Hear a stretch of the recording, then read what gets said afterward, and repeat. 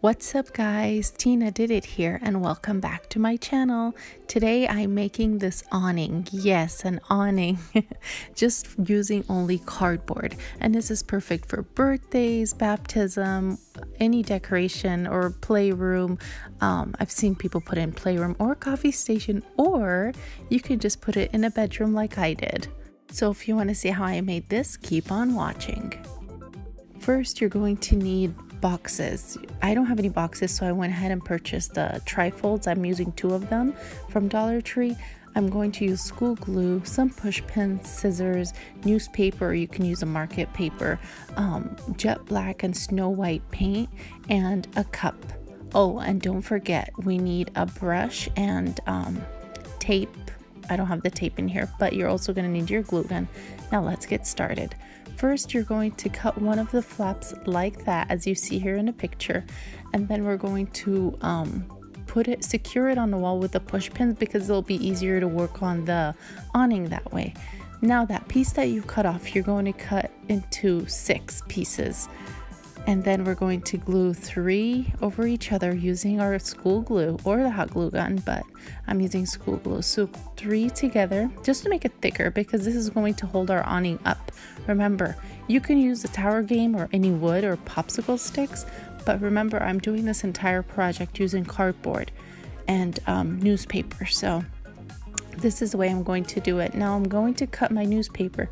This is just an idea of how it's going to stand, but I'm going to, after I cut the newspaper in little strips, I'm going to draw how I want my awning, the design basically. Now I eyeballed this, but you can use a CD and trace it if you want it perfect. I just eyeballed it and I just did it that way. And then I just went in and cut it.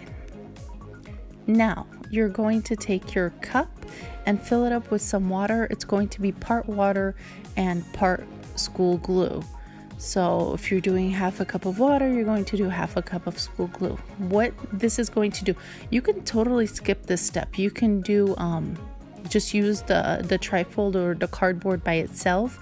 But what this is going to do is that when I put the newspaper and this glue on top of it, this mix, it's going to act like a cast. It's going to make it a little harder. So I'm going to do that just because I felt like the awning is a little bit wobbly if I just use cardboard. Now you see here the strips that I cut. I'm going to cut a little bit of the edge just to give it a little curve. And I'm going to place that under the awning, but first I'm going to cover that with the newspaper and the mixture that I have because I want it a little bit harder. Because this does harden up, it acts like a cast basically. So I'm going to apply some, this is how I do it, apply some glue, put on the newspaper, and then give it a top coat. And that's it, and you just let it dry. It dries quicker in the sun and hardens faster. But that's pretty much it, what I did for this part. And I'm going to do the entire board, not the entire board, like the big rectangle part, just to make it less wobbly, because I realized after I cut it, I'm like, okay, this is really wobbly. So I went ahead and did it on that as well. You'll see in a minute here.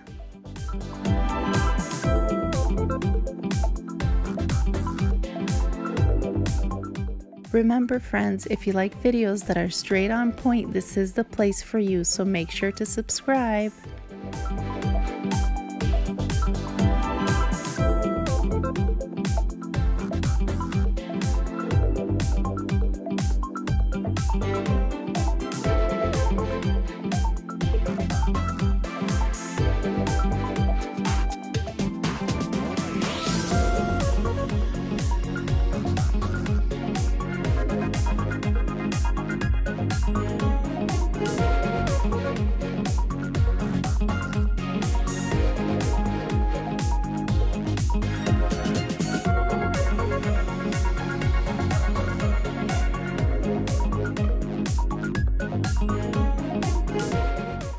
Whoa, I know, right? But anyways, if you have newspaper sticking out the side, you're going to apply some glue on top of it and fold it back, or you can just cut the extra parts off. See, now after this is dry, my board will be less wobbly, and that's how I want it. I want it a bit firm, but you can totally, like I said, this does take time, so you could totally skip this step and just do it cardboard.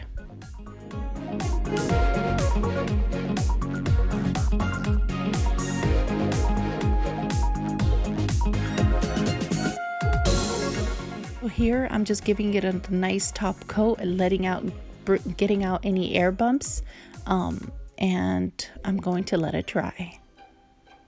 Now I'm going to take those little pieces that I cut before, the little strips, and I'm just going to add a craft stick to the back of it.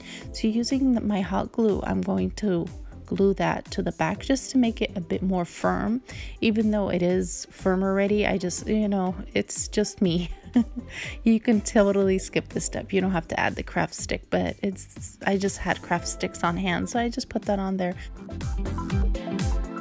Now I'm going to take it and hot glue it on the inside of my awning, just so it can hold it up. As you see here, I'm going to close it and you guys can see that it doesn't close all the way, so that's perfect. That's how I want it. And I'm going to take my other trifold board and I'm going to cut the 2 flaps off the side, and I'm only going to use the center part. So then I'm going to place that center part on the side of my awning just to measure exactly where to cut. So taking a marker or Sharpie or anything and just mark where you need to cut. So now that I have it cut, I'm going to take that next to the awning again, and I'm going to close the side. So I'm going to take my hot glue gun and glue it there to the side. And I'm going to do the same thing to the other side because I do want my awning closed from the side. There's some awnings that don't need to be closed from the side, by the way, so this step is totally up to you.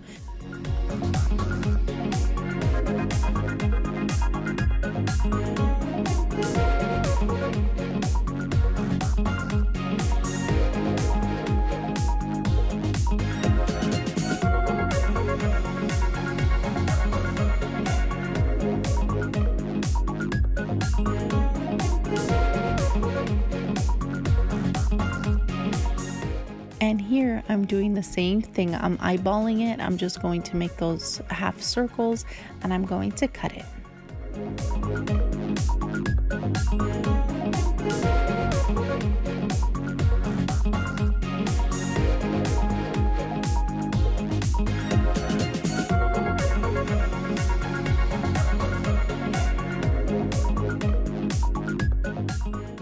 Like I was saying before, you guys, this DIY is perfect for baptisms. I mean, it only cost me like literally nothing. It's just buying the cardboard. And if you have the cardboard at home, this project is totally free. So why not give it a try? I put it by my bed in the master bedroom, but definitely I can see this looking great by a coffee station too. The second time around, you guys, for the other side, I realized that it's much easier to make the half circles, the design first, and then glue it on there. So that's what I did this time. I did the half circles and then I glued it to the other side. That's it, we're done with the hard part. Now you're just going to take your tape and make a line in for each section or whatever design you want and just paint. For me, I'm just going to do the basic. I'm just going to have 1 half circle black, 1 half circle white. So here I'm done with the black and I went ahead and painted the white, and this is how it looks beside my bed. And I think it's gorgeous. Let me know what you guys think down in the comments. Mine is very simple. I just added some beads to it. But definitely let me know what you think. I would love to hear from you. And remember, how I put this up is that the same thing I did down there when I was making the project itself. I just put push pins back. I don't want to damage my wall, so this is how it looks. I just took like 5 or 6 push pins and I pushed them in from the little flap in the back.